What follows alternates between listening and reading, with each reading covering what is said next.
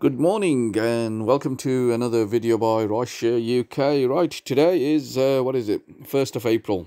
This is the day when everything just escalates. Fuel prices, utility bills, everything is going up from today. But on this channel, we're not going to talk about that. We're going to talk about things that really affect us drivers. And one of the things I'm going to show you today, which you probably didn't see or didn't pay attention to, because there's been a lot of changes on that highway code and all that sort of thing.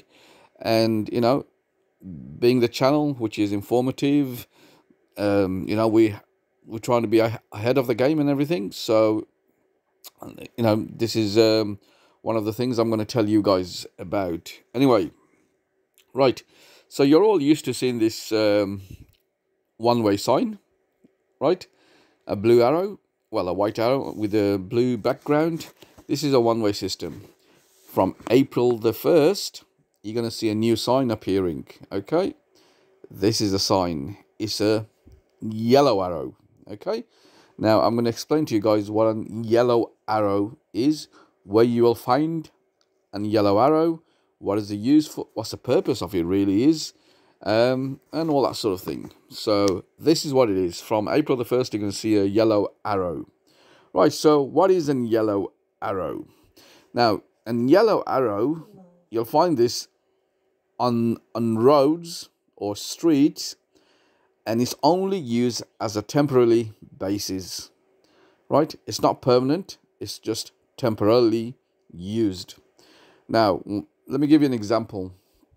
At, say, school times, when school breaks up or school starts, on a road adjoining the school, you'll find if a normal street or a normal road at school time finds it hard to handle two-way traffic.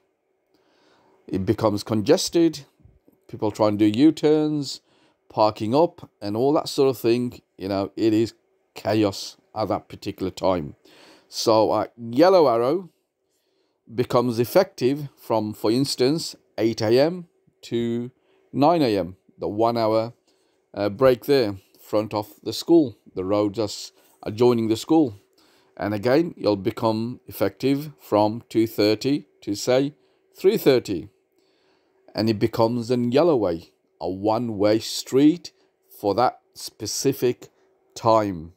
So it's only becomes active at certain times, right? On certain roads, that is when it becomes effective and yellow way.